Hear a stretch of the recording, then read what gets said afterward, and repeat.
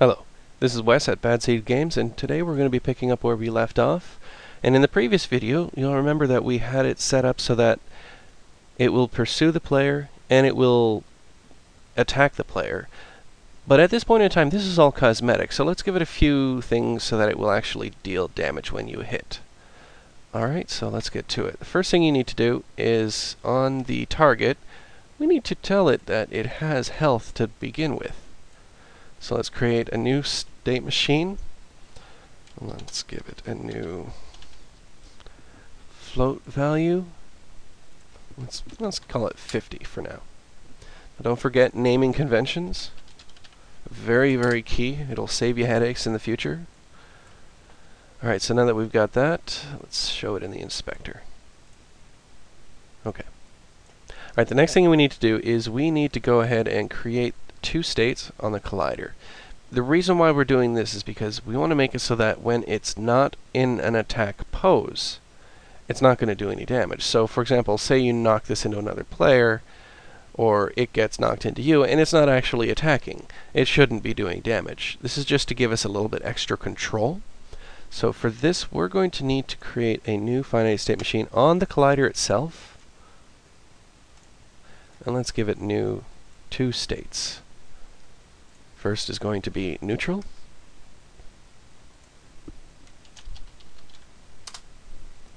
And the second one is going to be attacking. Alright, so we're going to get two events, and they're going to be global events. And attacking. And making sure that they're global, because we're going to make them called from the basic enemy. So we need to make sure that the basic enemy can see them. And these are going to be global transitions. So neutral and attacking. Alright. So in order to control the entry and exit, what we're going to be using is the send event. Now in the readying, let's add in a send event action. Let's put that to the top.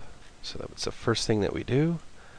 It's going to be a game object, and it's going to be collider.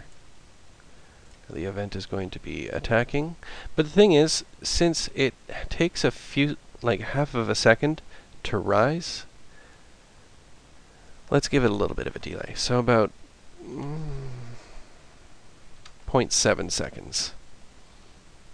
Alright, so now that we've got that, let's copy it.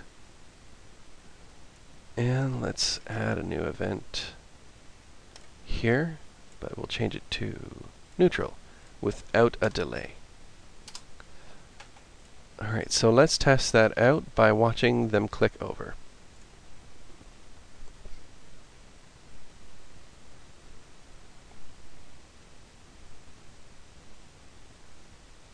Okay. And actually, there's one thing that I realize I'm going to have to adjust. We might need to give this a bit of a delay, but for now, let's see how well we can do it. So in the collider, there are a few things that we need to do. In the attacking, we're going to tell it to look for a particular trigger,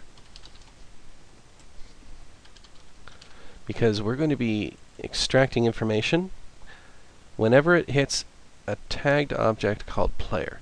Because if you remember, this has a player tag, and we're going to store that in the target.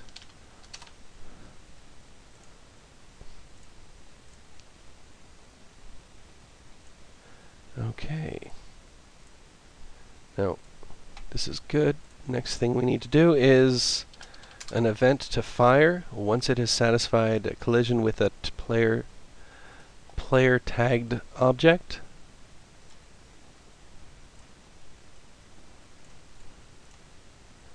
And we'll go into here, which is where we will deal damage.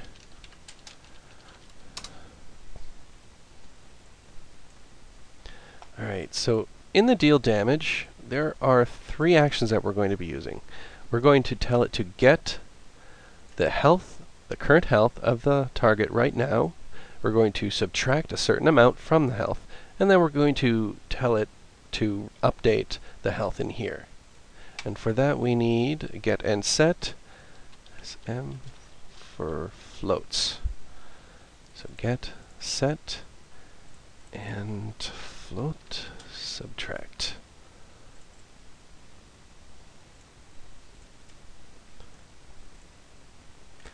Okay, now this is where it gets fun. And by fun, I mean fun. See, if we're going to be setting it up eventually to handle the target, but since the target right now is an empty game object, it doesn't necessarily know what to do, because when we expose the list of FSM names, there are none. Now there are two things that you can do. The first thing you can do is you can manually drag in the object, choose the finite state machines and set it up the way that you want.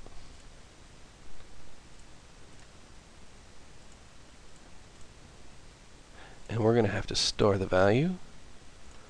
So hit points. And it's a float. There we go. Now that's one way you can go about doing it. The other way that you can go about doing it is if you can expose here and drag the target in here. And I'll show you on this one. So specify game object, the target, health, health. Now both will work equally well, but the thing is, if you have it set up this way, where you've manually dragged it in, you're going to want to change it over to the variable. Now this is two ways that you can set up these two actions, and both of them will work, but they do require that you remain with good naming conventions, especially the this way, where you specify a game object first and then you tell it the target, because you're hard coding these values in. And if these names change, especially the FSM name, if this changes, you're going to have to go back in here and change it up so that it reflects the updated information. Alright, so the amount of damage that we're going to do is 10 points of damage. And that's set up, so let's go ahead and add a dump state. So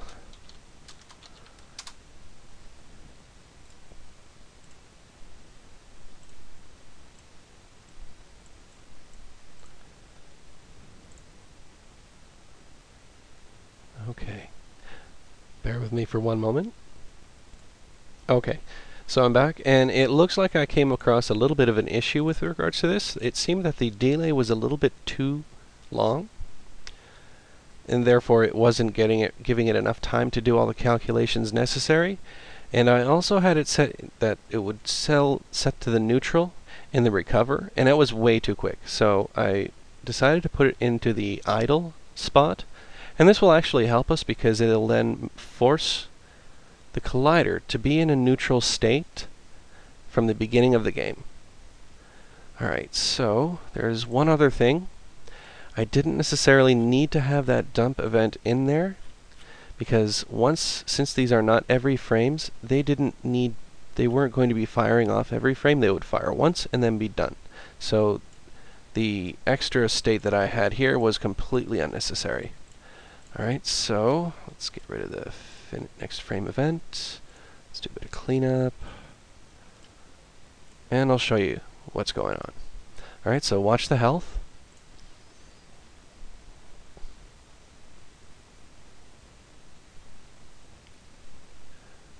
Three, 20, 10, 0.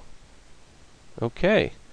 Now as this is going, it's basically going to keep on dealing out 10 points of damage each hit, but we're going to be setting that up so that it will have a bottom effect. And basically, at this point, once you reach 0 hit points, that's when you could, for example, set up a state where the target disappears or destroys itself, or any other type of game over or loss of life events. But we're going to be covering that in a future video, because at this point we've gone ahead and we've done what we needed to. So if you like this video, feel free to comment, rate, and subscribe. And I hope you have a great one.